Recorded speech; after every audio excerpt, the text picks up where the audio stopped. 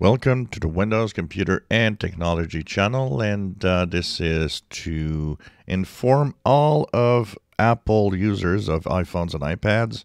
And once again, a lot of people, when I do this, tell me, why do I do it? Because a lot of Windows users have iPhones and iPads. And so there's a very important security fix that has been actually sent out for 0-day use and attacks against iPhones and iPads. So these fixes that have been released today, the October the 24th, fixes the security flaws where a out-of-bound write issue can be done, and this was reported by an anonymous researcher. And it causes the software writing data outside of the boundaries of current memory buffer.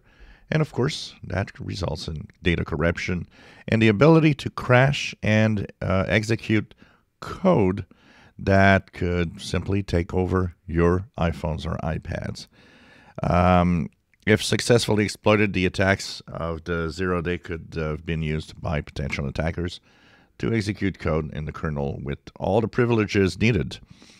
The impacted devices: iPhone 8 and later, iPad Pro all models, iPad Air 3rd generation and later, iPad 5th generation and later, and iPad Mini 5th generation and later.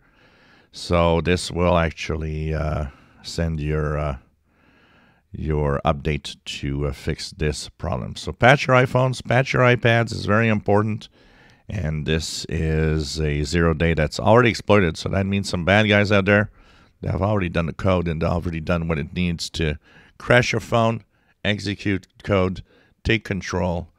And as you always say, not because you have an Apple product that you're safe. There's tons of security flaws on the Apple Mac and on iPads and iPhones, as you see here. This is not just a Windows thing like too many people still think today.